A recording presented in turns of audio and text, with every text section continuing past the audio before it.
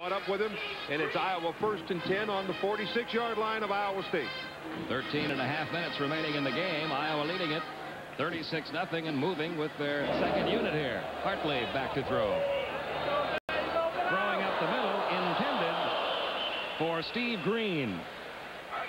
Kevin Colin back there in the coverage. Almost one of those great sensational catches by Steve Green. Steve Green's a 6'2" wide receiver. I'll tell you what point we've reached in this football game right now. Every broadcaster makes out a depth chart, either 2 or 3 deep, listing all the players who might play. We're going to put the depth chart aside. They're starting to bring in some people now. This is what makes it fun, partner.